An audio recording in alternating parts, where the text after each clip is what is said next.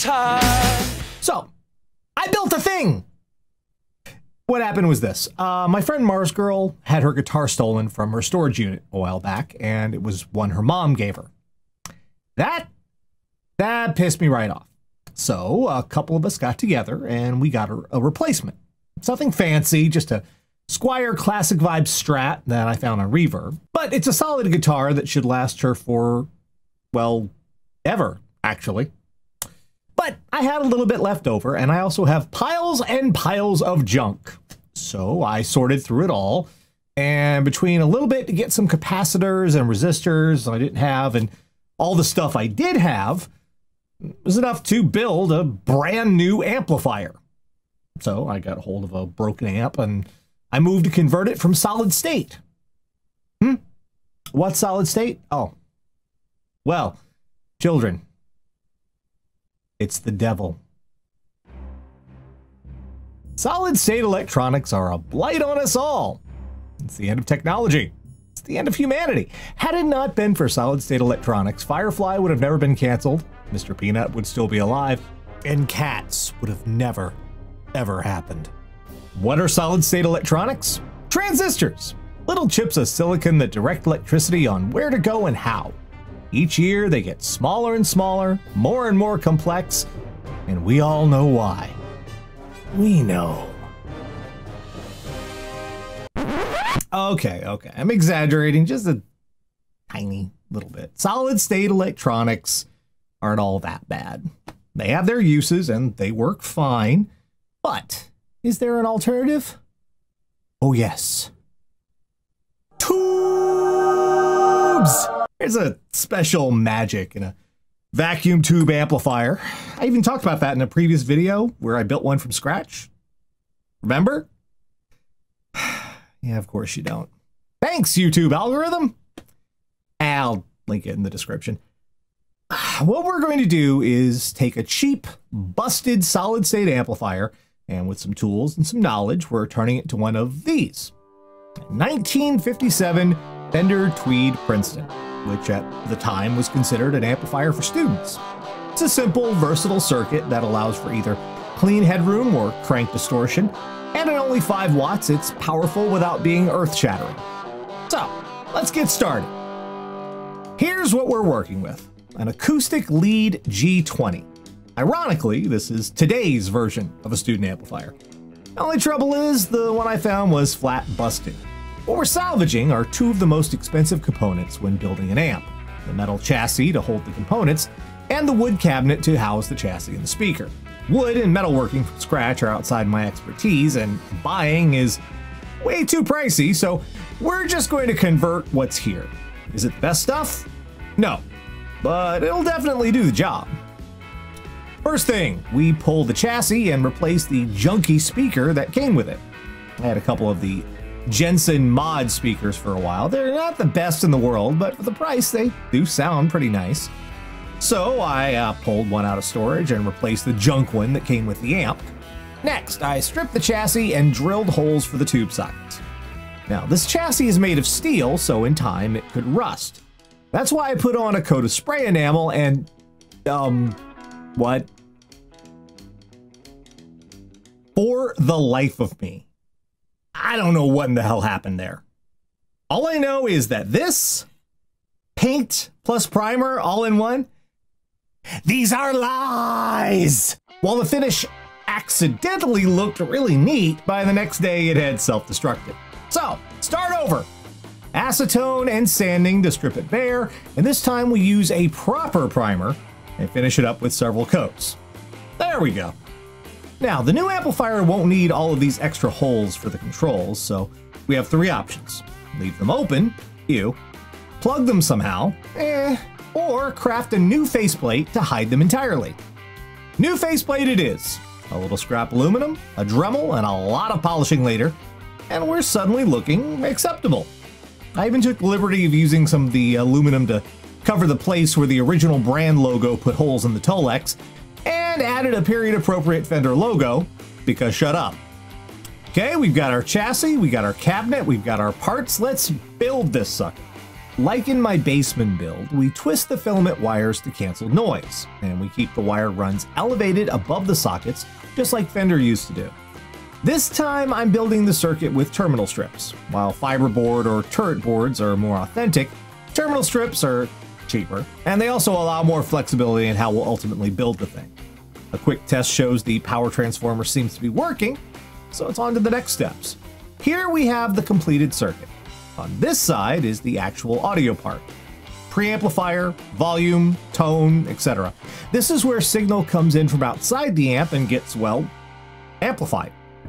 On the other side is the power supply. The power transformer takes AC current from the wall, changes it to DC current the amp can use, and then this set of filter capacitors stops the converted power from jittering around like a caffeine addict.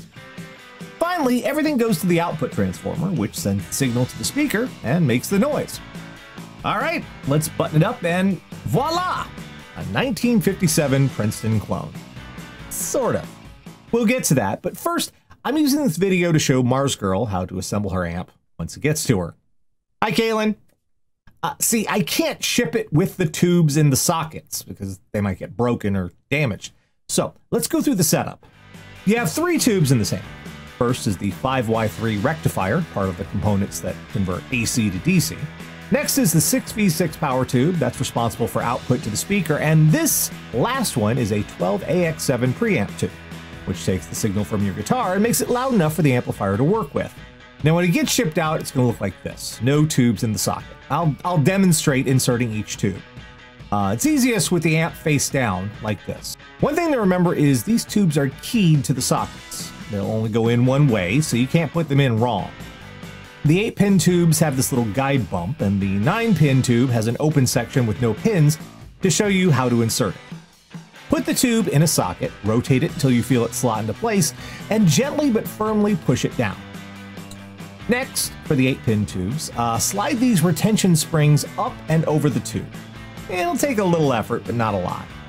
For the 9-pin tube, take the included shield, place it so the spring fits over the glass nub on top, push down, and twist to lock the shield in place over the tabs.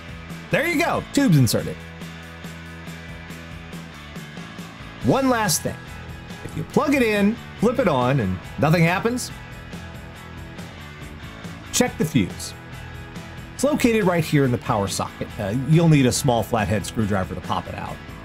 There's a fuse that connects to the wiring and a spare, plus I'll have packed a bunch of extra for you. Sometimes a fuse goes bad. Replace it, just keep rolling. But if the amp keeps popping fuses, it means there's a problem and it's protecting itself. At that point, find a technician to help you. All right, we're ready for a demo. First, we can keep the gain down for clean tones.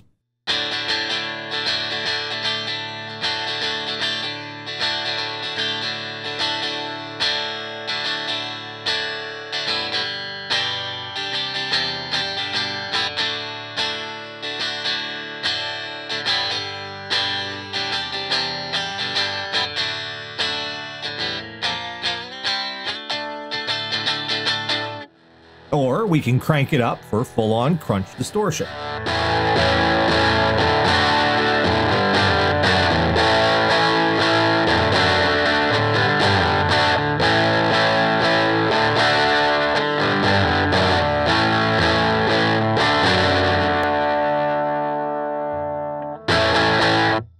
You also have a tone knob, which will change the tone from bright and chimey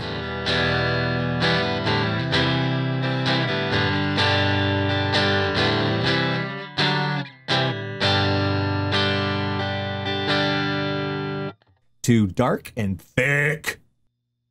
Extra thick!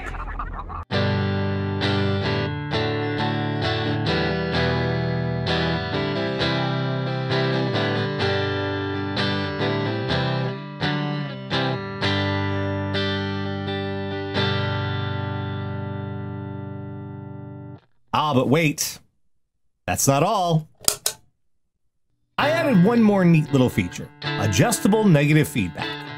No, that's not YouTube comments. By feeding back a little of the signal onto itself, out of phase, it cleans up the overall sound. The more feedback, the more it changes the signal. Now, normally this is a fixed value, but I've made it adjustable with this knob so you can experiment with tones. It's controlled by the foot switch, and it sort of acts as almost a second channel on the amplifier, letting you swap between two different sounds with the push of a button. And if you don't want to use it, simply unplug the foot switch. The amp goes back to default.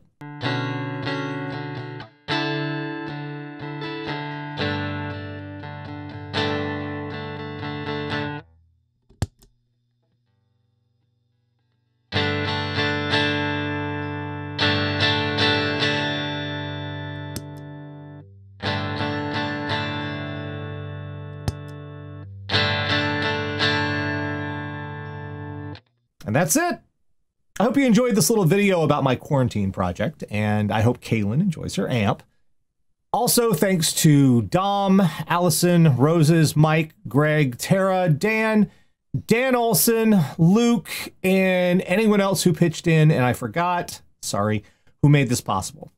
Things are kind of messed up right now, but felt good to, you know, just do something nice for somebody.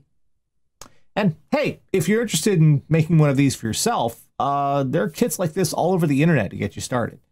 Google for 5F1 or 5F2A, and you'll be able to find stuff starting as low as $200. Now, that's not nothing, especially these days, but it's a fun project while we're all stuck inside. Well, see you next time, and now, glorious noise!